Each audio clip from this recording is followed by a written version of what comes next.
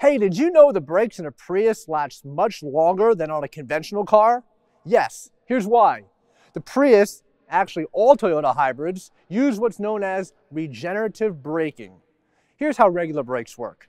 You've got a brake rotor that spins, your pads and calipers squeeze down, and those brakes get hot and that energy disappears.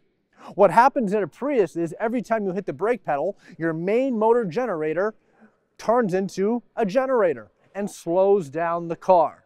You only use your hydraulic brakes for the last 5 miles per hour or so, or if it's a panic stop.